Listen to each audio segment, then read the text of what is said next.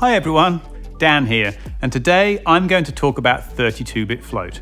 It's a hot topic in audio circles right now, and there are a lot of people making pretty bold claims about it, from telling us it will revolutionize audio recording to others saying it's completely unnecessary. But what's the real story? Well, we've come here to Studio 301 in Sydney, one of the world's top studios, to lift the lid on 32-bit float recording. What it is, how it works, and what it can do for you. 32-bit float audio processing is nothing new. Whilst a lot of people are talking about it right now, the DAW you use for recording and editing has been using 32-bit float audio processing for years. At its simplest, 32-bit float allows for a much wider range of audio levels than regular 16 or 24-bit audio. And that's why it's important inside a DAW. When you are adding processing, adjusting levels, and mixing lots of sources together, you need additional headroom to ensure you don't lose any of the audio information. One often used analogy is shooting RAW in video. RAW video represents the image exactly as captured by the camera sensor, without any data reduction or processing. This allows for more flexibility in post-production, as you have all of the original image information to work with. 32-bit float is much the same. It represents all of the original audio, so you have full flexibility to adjust levels in post-production. Although 32-bit float audio processing has been around for many years, until recently capturing audio in 32-bit float was not possible. Which is why, for close to 100 years, audio engineers have been reaching for the gain knob. That's right, the humble gain knob has been the gateway to high-quality recording pretty much since microphones were invented. It's the first control on a console channel strip, and the first thing you need to set in a recording workflow.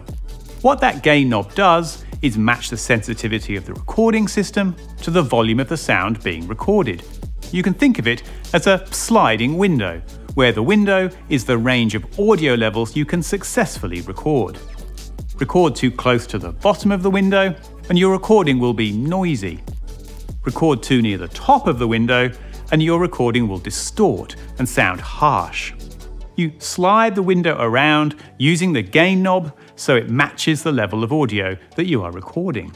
For quiet sounds, you slide the window down by turning up the gain, so your levels are in that area of high-quality recording. For loud sounds, you do the opposite to ensure there's no distortion or clipping. Now, this workflow is so ingrained into audio production we hardly think about it. It's audio recording 101. Indeed, here at Rode, we've made heaps of explainer videos and walkthroughs to show the process in detail. But what if I told you you didn't have to set the gain anymore? You could just start your recorder without doing any level checking at all, and your recording would be perfectly captured. That you could record everything from a whisper to a jet engine and never have to worry about setting the gain. This is what 32-bit float recording does. It uses a clever technique at the preamp stage that stacks multiple digital converters on top of each other and then combines their output into a 32-bit float bit stream. Like shooting RAW video in order to capture the full information from the image sensor, this audio technique captures the full output of the microphone capsule with no compromises. So, once you have made your recording in 32-bit float, what do? Because you've captured all of the information from the microphone capsule, you can then effectively alter the gain of your recording after you've made it. That's right, it's like being able to set the gain in exactly the right spot after you've made your recording. Again, think of the sliding window analogy. After you've made your recording, you can open it in your DAW and slide the window to get optimal audio levels simply by turning the gain up or down. Things sound a bit quiet, slide the window down to get a good level. Things are too loud and sound distorted, slide the window up, and the distortion will go away as the window now matches the louder levels. This completely takes the guesswork out of setting gain, as you can set it perfectly to match your audio source in post-production. And if your audio recording has some sections that are very quiet and some sections that are very loud, you can adjust the gain of each section independently to optimize your recording.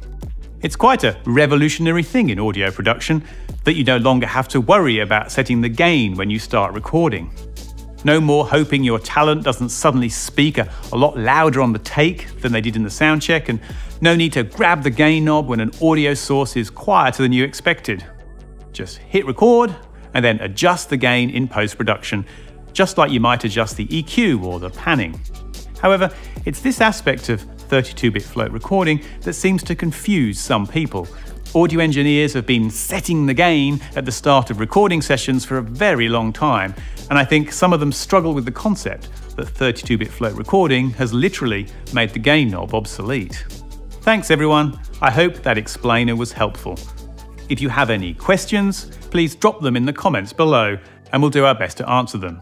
In the description below, there's also a link to another video where I show some practical examples of 32-bit float recording and how it integrates into a recording workflow.